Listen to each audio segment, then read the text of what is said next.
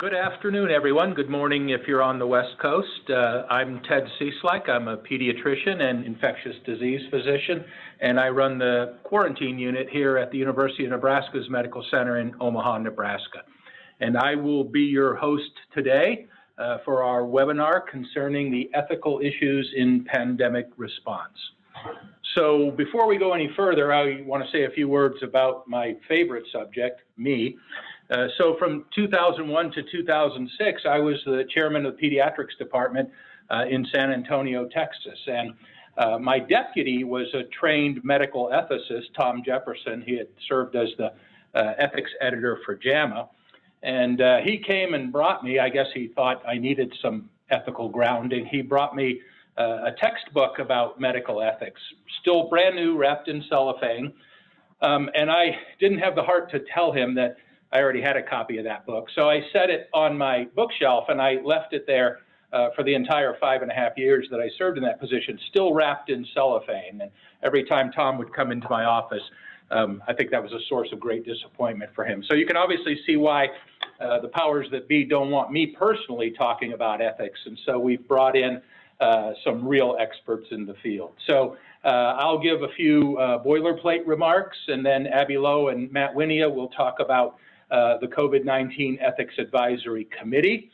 Then Matt and Kathy Kinlaw will talk about crisis standards of care. Then we'll move into emerging issues in medical ethics. And then I'll close by talking about some of our NETEC resources. And time permitting, we'll take your questions and answers. I would point out that at the bottom of your screen, there should be a Q&A tab. You'll notice there's also a chat tab. But I would recommend that you submit your questions to the Q&A tab, and we will try to answer each of those. If time permits, we'll answer some of them during this broadcast, and if we don't get to all of them, we'll formulate a question and answer sheet, and we'll post it to the NETEC website sometime shortly after this broadcast. So let me just say a little bit about NETEC itself. NETEC is the National Emerging Special Pathogens Training and Education Center. We grew out of our response to Ebola during the West African outbreak of 2014-2016. And NETEC started out as a triumvirate of institutions, Nebraska, Emory, and New York Health and Hospitals Bellevue's Medical Center.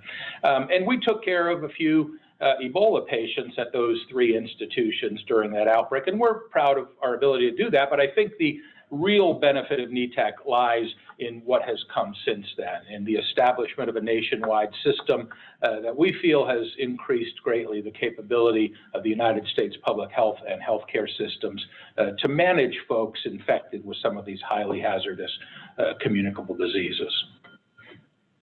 So NETEC, in addition to providing educational offerings such as the webinar you're focused in on today, also provides a wide variety of other assistance.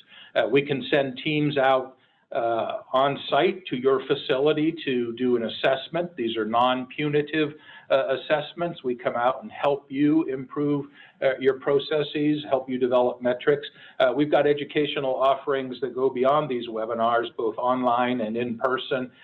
We have technical assistance teams, repositories, exercise templates, and other guidance. And then finally, we're establishing a research network that will include an online repository for research protocols, as well as ultimately a specimen biorepository. And with that said, I've spent enough of your time talking. I will turn it over to the real experts, Abbey Lowe and Matt Wynia. Thanks, Ted. Real quick, my name is Abbey Lowe. I am the Director of Ethics and Public Health Preparedness at the Center for Preparedness Education at the University of Nebraska Medical Center. And I'll just go ahead and pass it over to my co-presenters so that they can give themselves their own introduction. You can start with Matt. Thanks, Abby. This is Matt Wynia. I'm the Director of the Center for Bioethics and Humanities at the University of Colorado. My training is in infectious diseases and public health, as well as bioethics. And I've been involved in the thinking and writing and policy making around crisis standards of care since the 2009 Institute of Medicine report on this, and I've been very involved recently with our Colorado state level work, and recently actually published a piece in the Annals of Internal Medicine along with the Association of Bioethics Program Directors looking at all of the policies on crisis standards of care that we could find around the country, sort of comparing where there are areas of similarities and differences. And hi, this is Kathy Kinlaw. I'm the Associate Director for the Center for Ethics at Emory University, and also heavily involved in on-the-ground efforts with Emory Healthcare, where I serve as the lead clinical ethicist. I have sort of a history of working in this arena of pandemic planning, having worked with CDC on their National Ethics Subcommittee and looking at pandemic influenza and working on some of the publications with CDC then, and then have in the last 6 weeks or so been heavily involved in both creating guidance related to allocation, not only for Emory Healthcare, but also with hospitals in our region through a group we have called the Healthcare Ethics Consortium. So very excited to be with you all and have a conversation today. Thanks, Kathy. We'll go ahead, next slide. The first thing we wanted to bring your attention to today is the Ethics Advisory Committee, the COVID Ethics Advisory Committee here at the University of Nebraska Medical Center. I just want to draw your attention to the quote up in the right-hand corner of that lovely artwork done by Nathan Gray. So around the country, hospitals are either feeling the opening barrage of a horrifying pandemic or rapidly scrambling to prepare for an onslaught in their own backyard. Every possible niche of healthcare is bracing for the likelihood of the deluge to come. And I'll just start with that because I think it kind of prefaces what we're going to be talking about today.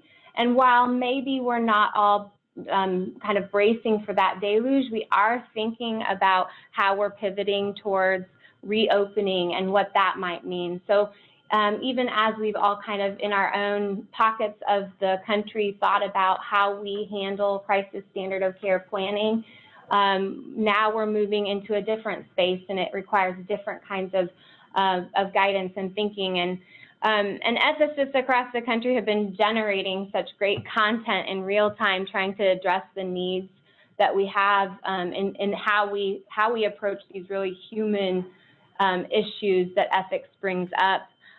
Through resources on online content, through webinars like the one you're on today, publishing guidance like Matt and Kathy both referenced in their opening, really working to support this critical space of ethics. And so one need we saw was to stand up a committee of experts that were prepared to take requests and provide real-time guidance to individuals in need. And so I think as this pandemic has moved and continues to shift and change, this need for real-time guidance is something that this Ethics Advisory Committee is attempting to support. Next slide, please. So how does one get in touch? How does one request that kind of guidance? We recently opened up the Ethics Advisory Committee broadly in order to support requests from anyone who might need one. So in follow-up to this webinar and also maybe even in the chat, we'll go ahead and provide the link to the Ethics Advisory Committee website. The committee really has been focused on issues related to clinical ethics, public health ethics. Obviously, crisis standards of care has been something that's very up in the forefront of our conversations. But I want to kind of stress that the committee is advisory in nature. We definitely are invested in providing that kind of real-time feedback. We meet weekly to discuss issues that come to our group, but we also have set up a process for rapid review for those issues that may need more of a timely response and are prepared to do so in a 24-hour kind of turnaround time. So who are we and what exactly are we doing? We're here to support broadly. And I think The composition of the committee is something that we were very thoughtful about. There is, of course, a really strong backbone in public health emergency ethics and disaster ethics, because that's really informing how we can kind of go at the other areas that the committee has represented on it. Everything from clinical ethics, palliative care has obviously been something that we've grappled with, academic leadership, and I want to also say that the committee is comprised of individuals from across the country: Wisconsin, Maryland, Colorado, Montana, Minnesota, California, Virginia, and then we also have international representation from Singapore, kind of help us think about how the outbreak exists in other parts of the world. So the committee recognizes the speed that the change in the pandemic has taken on in the course of preparing for next stages. And so the complexity of issues, we definitely feel necessitates that kind of real-time guidance. And so the committee's purpose is really to support in that space. So what kind of topics have we covered? And here I'll kind of bring Matt Wynia, who's actually the chair of the committee, into the conversation. We've seen a range of different topics. Definitely, as I said before, have covered that triage decision-making, end-of-life and palliative care in pandemic settings, but definitely touched as well on health disparity and public health ethics response, thinking about issues of fairness, thinking about worker rights and fairness in spaces where we have critical infrastructure still operating, in places like meat processing plants, and how ought we, what do we owe that population of people as a society? So really grappling with some of those issues. And I'll go ahead and pivot to Matt and see if he'd like to add anything. Yeah, thanks, Abby. I think the one thing I would add is the really interesting questions we've gotten from all around the world, really. So the ethics issues that are listed here are a partial list of the topics that have been brought to us from a variety of places, and it's just been fascinating because I think there's been a little bit of a dearth of national level capacity for looking at ethical issues in this pandemic and providing some level of guidance. Many of you will probably know that for many years there was a President's Commission on Bioethics or a President's Council on Bioethics. So there has been a national level sort of forum for deliberation on ethical issues that are transdisciplinary, that don't just touch the medical profession, for example, where there are obviously national organizations like the American Medical Association that bring together multiple specialties, but these are the types of issues that actually extend beyond just the medical profession. And so there really, I think, is a need for a transdisciplinary group that can look at national issues. And we've gotten questions and issues brought to us from California and from Singapore and from Nebraska and sort of from all over. And I think that's an illustration of the sort of niche that this unique group can serve. So this is a perfect segue to the crisis standards of care conversation. So I'll let you take it from there, Matt. Great. Okay, let's go to the next slide. So many of you are probably very familiar with this. So we'll go through the basics of the crisis standards of care framework pretty quickly. Crisis standards of care evolved out of earlier conversations post 9/11 around altered standards of care and our concerns about the possibility of not just a pandemic, but concerns that natural disasters can leave locations so short of services compared to demand that there may come a time, even in the US, which is quite well resourced, broadly speaking, there may come a time and a place where people are unable to provide normal quality of care because the demand so outstrips the supply. So when the Institute of Medicine started looking at this in the late 2000s, really 2009, the so-called letter report on crisis standards of care was kind of a turning point, and it arose out of concerns that we were about to experience an enormously devastating pandemic.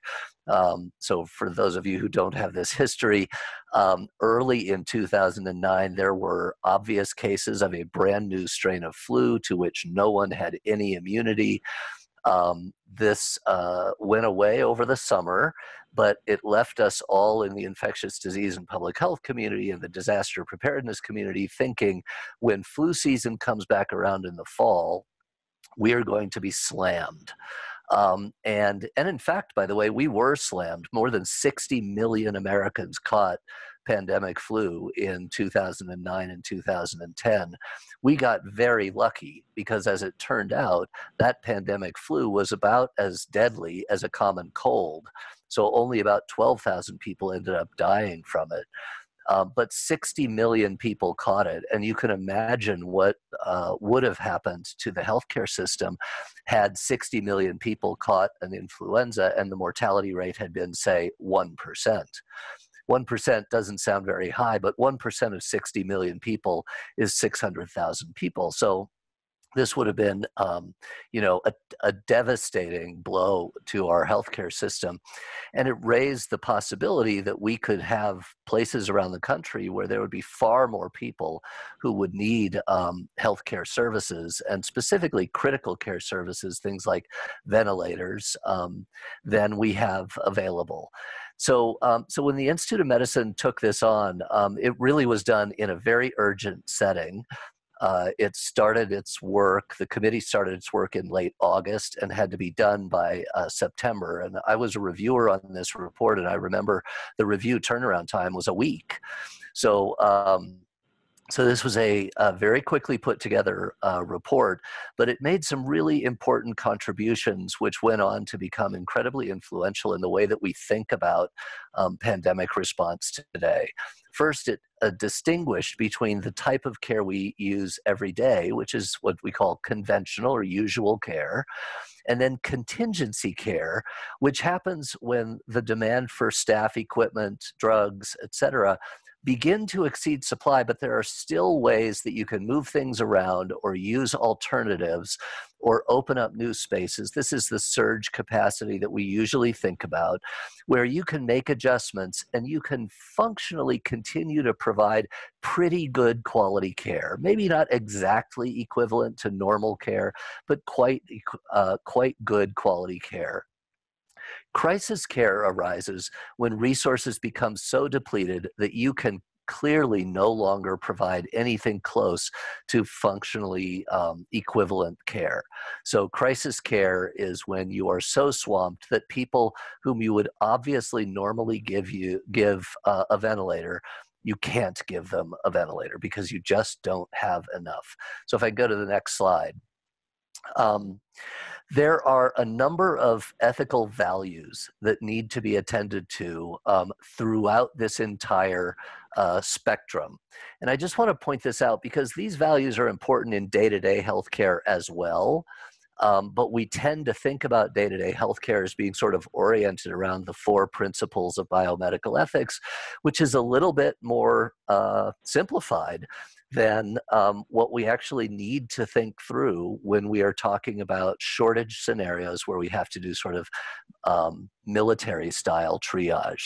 So issues of fairness and consistency become incredibly important when you are making decisions about who can and cannot receive services that normally everyone who needs them would be able to receive. And in particular, I want to call your attention to the issue of proportionality. In public health, people who do public health ethics are very familiar with the principle of proportionality, but in medical ethics, we don't tend to think about it that much. The principle of proportionality is the idea that you use the least restrictive means to achieve the aim that you're trying to achieve. And in terms of crisis standards of care, what that means is that you don't want to withhold services from one person in order to give them to another unless you absolutely have to do that. And what that means from a sort of operational standpoint is that the person making decisions or the team making decisions about who gets access to scarce resources need to have excellent situational awareness across a region. So not just do we have any ventilators in our hospital, but God forbid you should ever withhold a ventilator from a patient at your hospital because you've run out, but there was a ventilator available just 6 blocks away at a different hospital. So this idea that the people making triage decisions cannot just be the bedside clinicians, because the bedside clinicians, number one, have a duty of care to the individual sitting in front of them. So they have an obligation to be an advocate for that patient. So this puts them in an untenable position to cause them also to be the triage team. But number two, the triage team has a responsibility to proportionality, to make sure that they know for a fact that if we're withholding something from someone who would normally get it, that is an absolute requirement of the situation and not a choice that we are making. Let me go to the next slide to just sort of illustrate this. This was from a follow-on report of the Institute of Medicine about crisis standards of care and the importance of recognizing that as a crisis comes and goes, the demand will go, for care will go incredibly high. And if you are prepared, even as the availability of resources goes down, you can stay within either crisis or contingency care. Contingency or usual care. What you're trying to do is never go above the crisis line there. So you're trying to avoid or minimize the area and the time during which your supply is far exceeded by the services that you have. So this led to the idea that there is a duty to plan for worst case scenarios. And that duty to plan is not just about knowing what you would do when you get to a worst case scenario. Really, the primary purpose of planning for worst case scenarios is to avoid ever having to go into a worst case scenario. So the idea that states around the nation and hospital systems are planning for what would we do if we ran out of ventilators, the purpose of that, in part, is to be prepared if that were to ever happen. But, it looks like that's not going to happen, at least not in this current wave of the pandemic. And yet we are still getting an enormous lot of benefit out of doing that planning, because in doing the planning, we're figuring out ways to avoid ever having to go into crisis levels of care. There are a number of sort of guiding principles around crisis standards of care. And the first is what I just mentioned, that the core purpose of planning is to learn what you can do to never have to enter crisis standards of care or to spend as little time in crisis level care as possible. Next, there is a joint goal in implementation of crisis standards of care and in planning for crisis standards of care, which is, this is related to point one, which is we want to both avoid the key resource shortages that would cause us to go into this, and also to minimize the impact of those shortages. And then number three, crisis standards of care do strive to save the most lives possible. And Kathy will speak more to this in a moment. But the basic premise of crisis standards of care is that some people are going to die who might have survived under usual care. So you're not making a choice about whether to go into crisis standards of care. Crisis standards of care come to you, whether you like it or not. This is the moment where 2 or 3 or 5 people all need a ventilator, and you only have 1 or 2 ventilators remaining. So it's a forced choice scenario that we're really struggling through here. And number 4, implementation of crisis standards of care, therefore, requires both facility-specific decisions about allocation of limited resources, but it also absolutely, for purposes of equity and fairness, requires that crisis standards be coordinated across facilities. Because as I mentioned before, one of the core responsibilities of implementation of crisis standards of care is to know for sure that you are not implementing crisis care when a hospital nearby has not had to do so yet. So let's go to the next slide, and I'm going to turn this over to Kathy. Thanks, Matt. So Matt and I have both been in conversation with ethicists across the United States who are all about this process of really how do we allocate critical care resources under scarcity. And so I want to spend a few minutes kind of recapping where we've been for the last few weeks, and then hopefully that will launch us into some new conversations that I think are going to be longer term conversations we'll all be learning from. I will say that as Matt was just saying, when we think about ethical decision making in conventional or routine usage times, our goals are very much patient specific and trying to minimize adverse outcomes, save lives, but also to decrease morbidity, long-term morbidity. And so what our practices are in terms of making decisions are quite different than what happens under the scenario that we've been in under COVID-19. So the move is very much here to a public health ethics rather than a clinical bedside ethics sort of framework. And under the declaration of crisis standards of care, or in some states, public health emergencies, depending on your state's sort of efforts to make a declaration about where you are and what therefore is allowable, then scarcity is really unavoidable. So just as Matt said, one of the sort of early principles, I think, of ethics in this regard is to do everything you can to be proactive and to prevent the need to allocate or certainly to mitigate that. But if you get to the point of extreme scarcity, then we're in a different space in which we're trying to maximize benefits to a population or to a community. So preventive action has not been successful at this point in avoiding choices. And again, we're trying to maximize the number of lives saved, perhaps.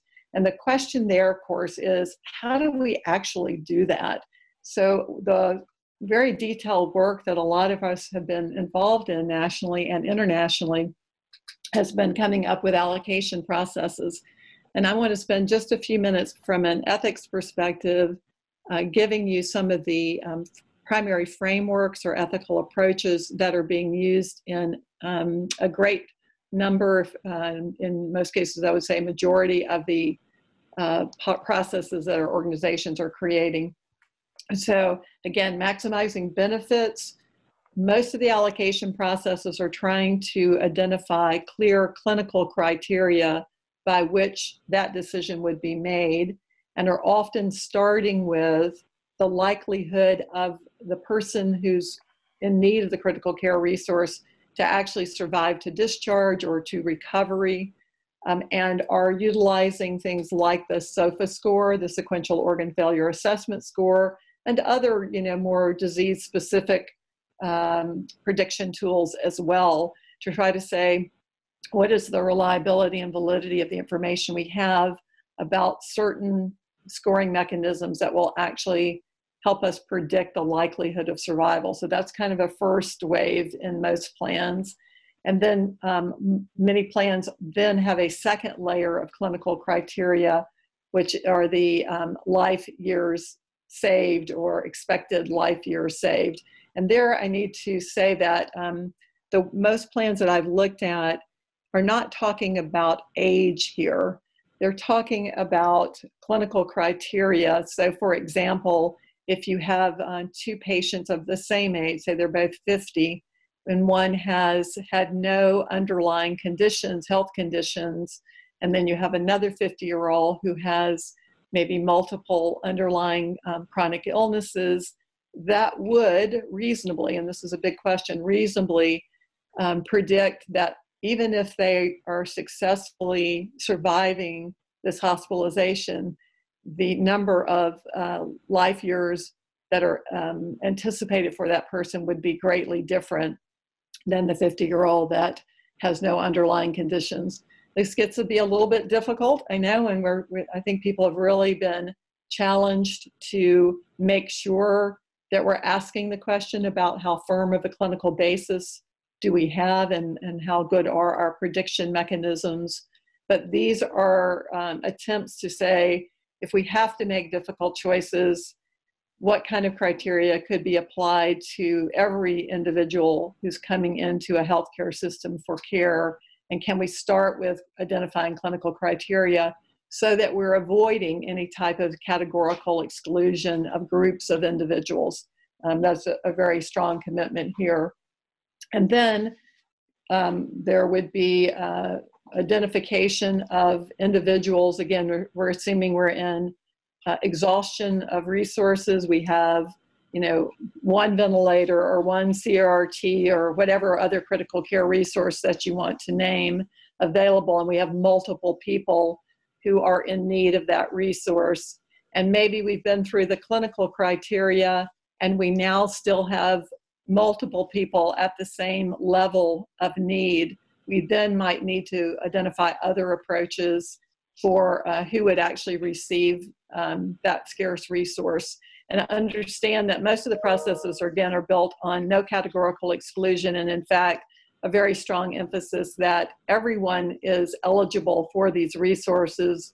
But if we have to make a choice, who would rise above another person on that list? And so some of the other approaches that have been looked at, and this varies in the plans I've seen nationally.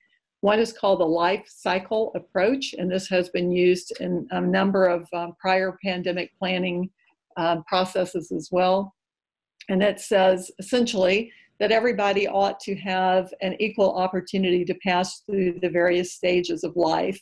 So, childhood, young adulthood, middle age, and old age. Some work was done during the pandemic influenza work, a decade ago, where we actually had the time to ask the public about their input, what their thoughts were on this. And there was support at that time for this kind of a prioritization of maybe if someone who was 20 had not had a chance to live through their life, and the two individuals we were looking at were large blocks of age apart, so not a specific age, but perhaps someone who was later in their life, that it would be reasonable from a public perspective, we were hearing, to say perhaps the 20-year-old would be the person who would receive that scarce resource rather than someone who had lived much longer in their life. So that's a bit controversial, but that's one approach that's used. Another one that has gotten a lot of attention during the COVID-19 pandemic is what's often called instrumental value. And so the question that we are thinking about, I think both publicly and healthcare systems, is under what conditions, if any, should healthcare workers or others who are at greater risk of transmission of the virus perhaps be given some ability, some prioritization, again, deep into the tiebreaker arena, not at the clinical, at the top of the process. And so one of the approaches behind this is this idea that there are individuals who are maybe more essential to responding to the public health emergency, and that indeed, if we're successful in, say, having a respiratory therapist or a nurse or a physician treated and successfully returned to their role, that there would be, if you will, a multiplier effect, so that many more people would be saved because that person was available to the front lines again. It does raise very important questions to me as an ethicist about what we mean by who is essential. So we could, I think, make a case as well for not just for our healthcare professionals who have taken an oath to be somewhat at risk during these times, but also people who are maybe transporting patients into a COVID-19 unit or are decontaminating a room, anyone with, again, an increased risk of transmission.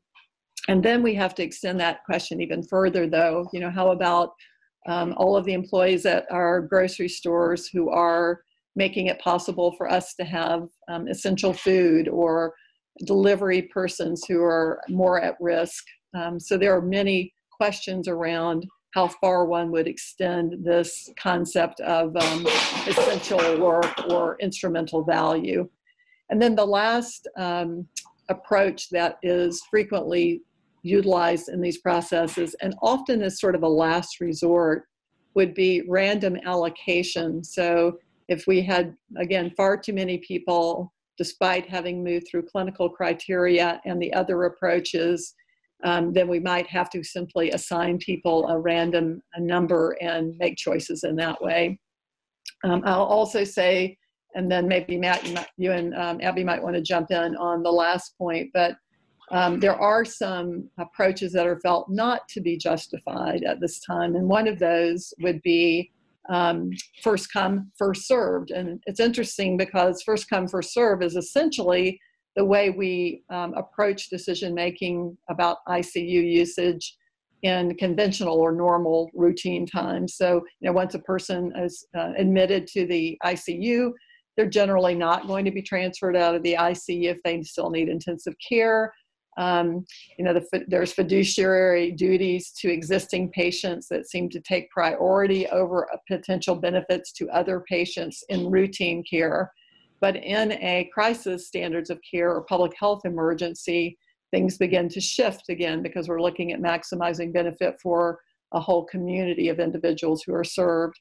And so would you treat patients differently who are coming into the hospital than you would those who are already utilizing critical care resources?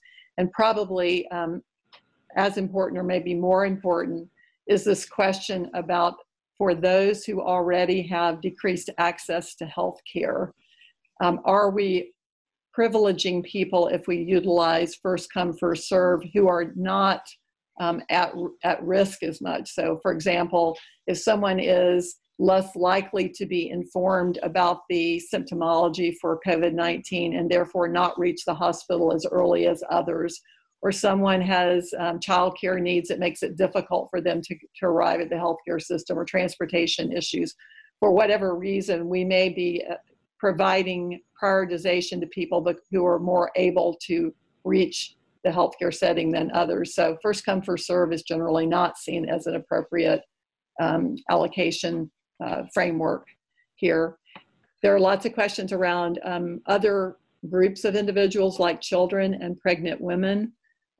Some of that is virus specific. So in the influenza pandemic and work, where there were viruses that were more likely to affect children, in the National Vaccine Administration program's prioritization during several years, children were actually higher on the receipt of preventive measures like vaccine because they were more at risk then, not so much so in the COVID-19 era. So I'm going to stop for a minute to see if Matt would like to jump in on this. Yeah, that's a wonderful summary of some of the conversations and really difficult challenges. I think I've been trying to track our Q&A questions as well, and there are a bunch of things that have come through. Dr. Mortmower from Colorado sent in a question which I interpret as being essentially, is there a risk of the perfect becoming the enemy of the good in developing triage protocols like this? And that has certainly been an issue for our systems here, because there are a lot of trade-offs when you're developing protocols. And the reality, of course, is that even the SOFA score, which almost everyone seems to want to use, is also widely recognized, including in a recent National Academies report, as being imperfect. And even more than imperfect, it's really, potentially the wrong scoring system to use for certain conditions. And so the question becomes, do you try to have a very individualized scoring system for everyone, in which case you run into risks of bias, because individual clinicians will be looking at individual patients, and we know that from other studies, there's a lot of opportunity for bias when that arises, when you've got individuals making sort of nuanced assessments of risks and benefits. Or do you try and avoid bias by providing the triage team with just a minimal data set that, for example, does not include information about the patient's race or ethnicity, or what their insurance status is, or whether they're a VIP donor to the hospital, or whether they're a professional athlete, right? Because I think many people think those things should not be included in making decisions that are such high stakes decisions.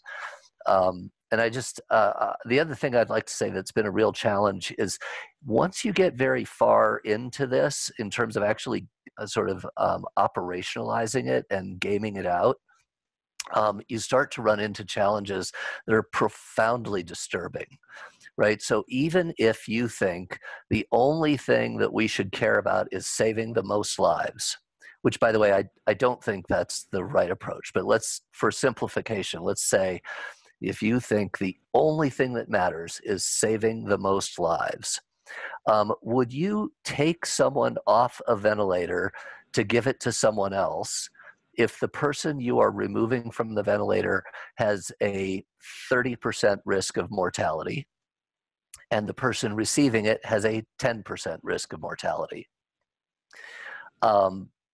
That is a really, really uncomfortable hypothetical to pose to someone. And again, I hope we never would actually get there, but looking at the people who are actually in our intensive care units right now, across our system, we have a few people who have very high risk of mortality, on the order of 70, 80, 90% risk of mortality right now.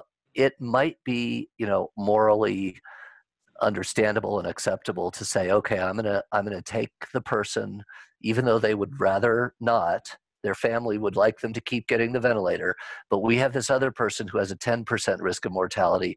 Would you trade someone with an 80% risk of mortality for someone with a 10% risk? Maybe. But would you trade someone with a 50% risk versus someone with a 40% risk?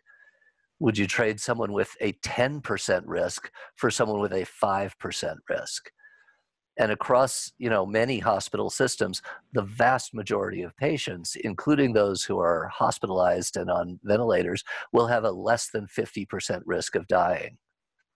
So now you're talking about, would you make those kinds of trade-offs? And I think these questions around first come, first served and lottery are going to become much more difficult if we ever actually had to implement this, because at a relatively rapid pace, you start talking about trade-offs that are much more challenging than the ones we usually put up as the hypotheticals, where you've got one person with very advanced cancer and a 1-year mortality of 80% versus the 35-year-old who just has some underlying asthma.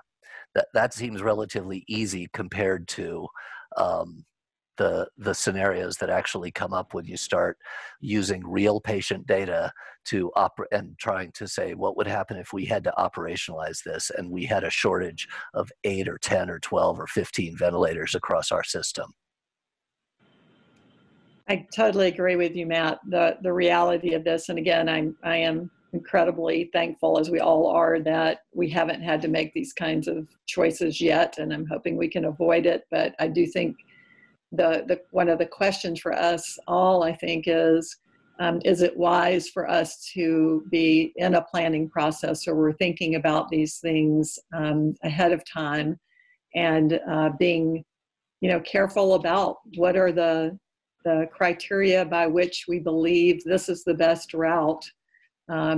I think one aspect is, as many of you know, is in addition to coming up with allocation processes, institutions are also putting into place kind of a procedural ethics of, who is going to actually be available on maybe a triage committee, and who would be the triage team members who would actually be charged on any particular day to looking at all of the patients at the institution for whom that, they're 10 ventilators too short.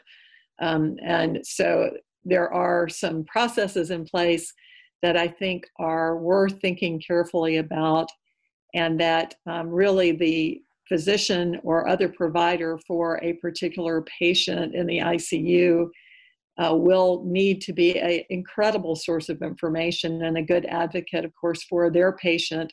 So, for example, you mentioned the question around SOFA scores.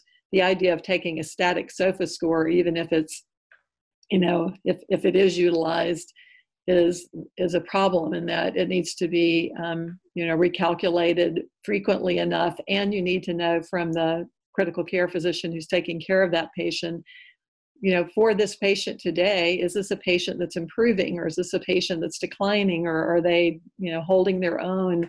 So many, many important questions to come. I'm going to suggest we move to the next slide, and the next one, just because it will extend our conversation with some other issues, and we can go to the next slide as well. Yeah, and if I could jump in just for 1 second, because I think one of the things we want to emphasize, one of the things I'd like to emphasize at least, is that even as we hope we never have to implement any of this in terms of entering crisis standards of care, during the planning for crisis standards of care, these other issues are coming up. And so these are the emerging issues that we didn't think that we were going to have to deal with these because of planning for crisis standards of care. But in fact, even though we hope we won't enter crisis standards, and it looks like we probably won't most places, it gives us an opportunity, if you will, to think through some of these other issues, because thinking about the extreme case gives you the chance to think about how do you avoid that, and how do you address these issues in advance. Yes, absolutely. So there is a important dialogue happening that has not happened in this depth before. And hopefully we will continue to learn. It's, we're finding out new things about the virus, and we're learning new things about implementation of these processes in ways that we feel are reasonable and good, even as the scientific basis for the virus and for what our treatments are continues to evolve. So an ever-evolving picture. So I'm going to raise, I'm watching our time, but I want to raise a couple of issues that I think are really just extraordinarily important, and they're both health system issues, but they're societal issues as well. I'm going to make a quick reference to bullet 2, but then come back to bullet 1. And the reason I'm talking about bullet 2 first is one of the things that happened as there were allocation processes being created, and particularly I'll say at a state level, is there began to be some expressed concerns in the form of complaints to the HHS, Health and Human Services Office of Civil Rights, from individuals or from groups representing those who are living with disabilities. And I think that's been extremely important and has shifted the way some of the allocation processes are being thought about. It's led to changes in the processes, but the complaints, of course, were one's concerning about the potential for discrimination, again, against people who are living with disabilities. And so some of the move there has been just a powerful rethinking of what are the implications of some of the scoring mechanisms that are used, particularly some disease-specific scoring mechanisms, where issues of the functional ability of individuals are sometimes utilized as predictors of how the patient's going to do, and this is usually post-survival from COVID-19.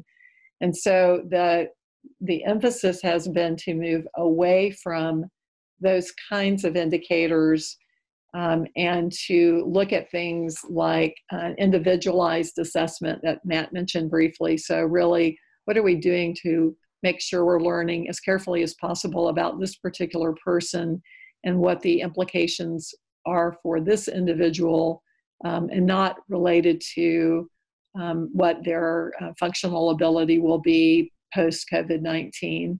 The idea of no categorical exclusion, which many of the policies included, but that's been re-emphasized. very powerfully.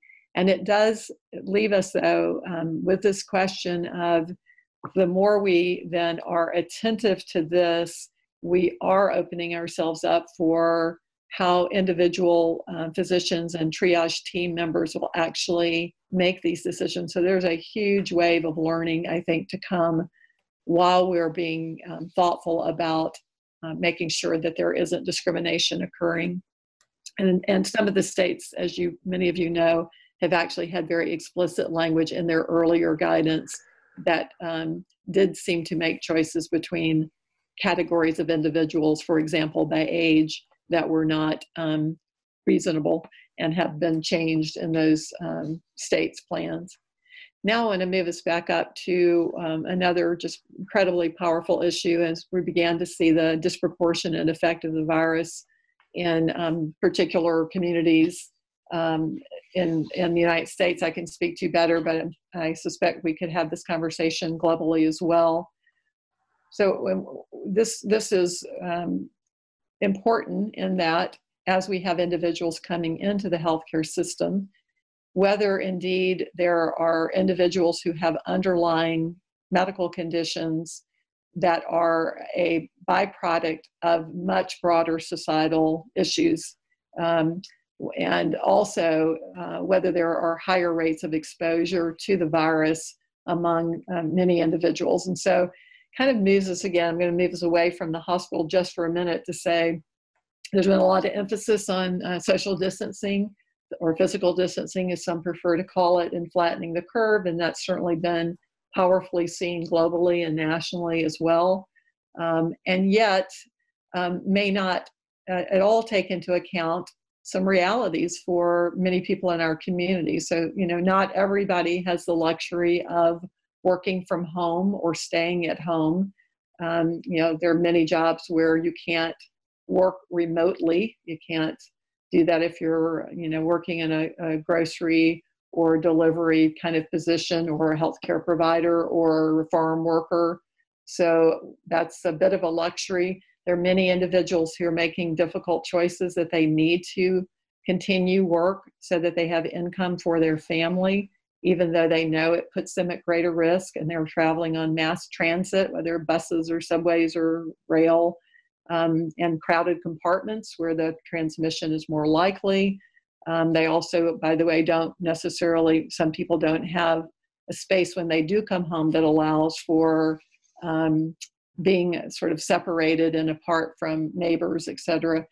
And then we think about, of course, our homeless individuals who we see in the healthcare system and people who are incarcerated.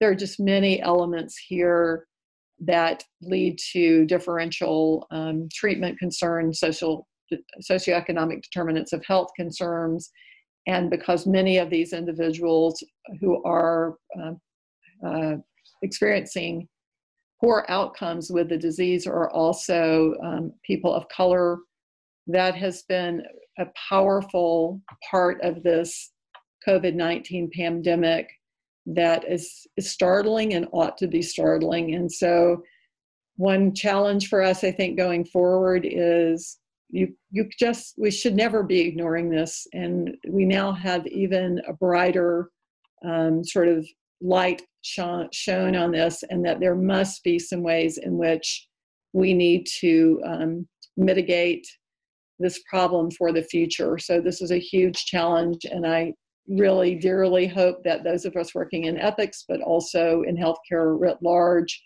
will take this on seriously and not miss this moment. There was a really interesting New York Times op-ed by Charles Blow some weeks ago, and as he said, again, back to a societal abuse, staying at home is a privilege, social distancing is a privilege, and we need to be thoughtful about how we're going to address that moving forward.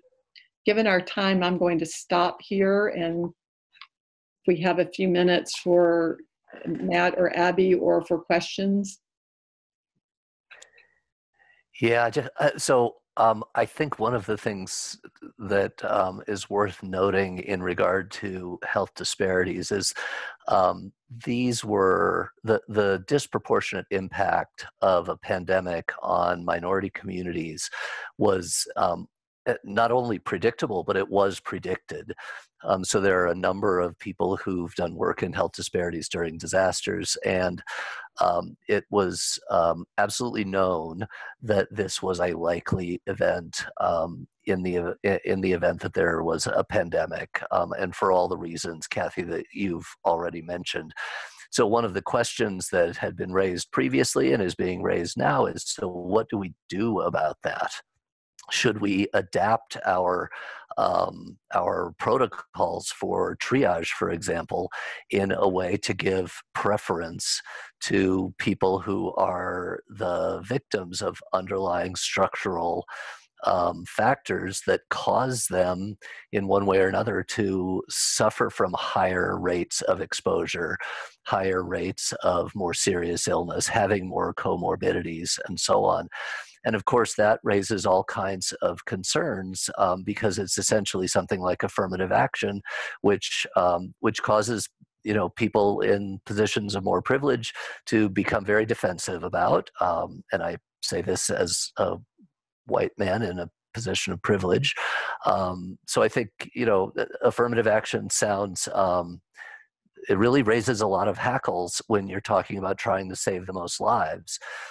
So short of affirmative action, what should we do within our planning process to make sure that we are mitigating and not making worse the underlying structural determinants that lead to worse health outcomes for already underserved communities? We're not probably going to fix all of those issues during a pandemic, but we'd certainly like to make sure that a pandemic does not make an underlying unfairness in our society even worse. And so thinking through, how do you ensure that people are supported when they need to stay home? How do you ensure that people are treated fairly and not with any level of bias when they arrive for care? How do you ensure that you are very clear about stating the values that underlie your systems for making decisions about resource allocation? And how do you acknowledge that when we do this kind of work, it is about values. It's not just about science and medicine. There's an unavoidable values component to the conversations that we are having. And so we do want to save the most lives, but we want to save the most lives in ways that will preserve or enhance social cohesion. We want to preserve or enhance trust in our healthcare system. We want, at the end of all of this, to come together as a community and heal. And so we don't want to save the most lives in ways that make it harder for us to preserve cohesion and trust and the capacity to heal. And that actually affects the ways in which we have these conversations, and it should affect the ways in which we talk, not just about triage, but about other questions that are arising. So we didn't get a chance, and we won't get a chance today to talk about the ethics of reopening. We won't get a chance today to talk about the ethics of personal protective equipment and allocation of limited PPE. We won't get a chance to talk about all the ethical issues related to how we are tracking or failing to track the impacts of this disease on different communities. There are a lot of ways in which this broad question around fairness and health disparities trickle down into many other dilemmas that we're going to face as a community moving forward. Absolutely, and again, we, as you may see on slides to come, there are a lot of very specific things coming up clinically, such as should we be treating resuscitation decision-making or intubation differently.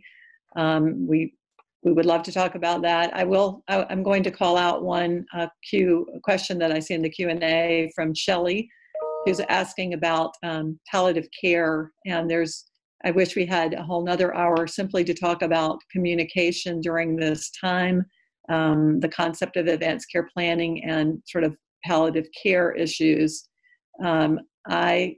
I, believe that a number of our institutions have had to institute visitor limitation policies that have made it very difficult for family or loved ones to be with patients who are not doing well or be with patients at all. I will say that I'm aware different institutions are handling the idea of having someone with a patient while they're dying differently. Mm-hmm. There are some institutions that have allowed someone to come in, and it's there. Yes, there's a bit of a risk, and there's gowning and all of that, but not unlike how healthcare providers are also being escorted in and then escorted out, and others who have held sort of firm to not allowing someone to be in the hospital as a family member with a dying patient, but trying to do as much technology connections as possible. I think that is one of our tragic choices that we have been making, that I hope one of the possibilities going forward is that we are going to collaborate further, and we're going to think further about these kind of difficult questions and what kinds of alternatives there might be that are more compassionate. Well, thank you very much, Kathy and Matt and Abby. I think in the interest of time, we're going to have to wrap things up now. I very much appreciate the richness and robustness of the discussion, though. So let me close by putting in another plug for NETEC. Again, we're here to help you not only by providing webinars such as this on timely topics, but also by providing a whole host of other resources that can help you and your institution. We're not going to have time to get to questions today, but we will create a question and answer document, and we will post that document on the website within the coming few days. You can continue to send questions even after this broadcast wraps up by sending those questions to info@netec.org. You can also put in requests for technical assistance through the NETEC website. There are some additional resources you can avail yourself of. Again, these will be posted along with the entire slide deck from today's talk on our NETEC website. So again, I apologize that we have not had time to take questions and answers on the live broadcast, but again, rest assured we'll attempt to answer all of your questions, and we'll share the entire document so you can see your question answered as well as other folks' questions. Again, just a last-minute reminder to obtain your CME credit or your CEUs. You've attended the entire webinar, and we appreciate the robust attendance today. Complete the post-webinar online evaluation. Once you exit that, a link will appear on the screen. It will give you a 5-digit code, and you can plug that code in and take it from there. You can do that up to 60 days from the end of this broadcast today. So again, visit us at netec.org, email us at info@netec.org, and I want to thank you very much for listening in today. We had a lot of fun presenting this very important topic, and we hope you enjoyed listening to it. This is Ted Cieslak. Thank you.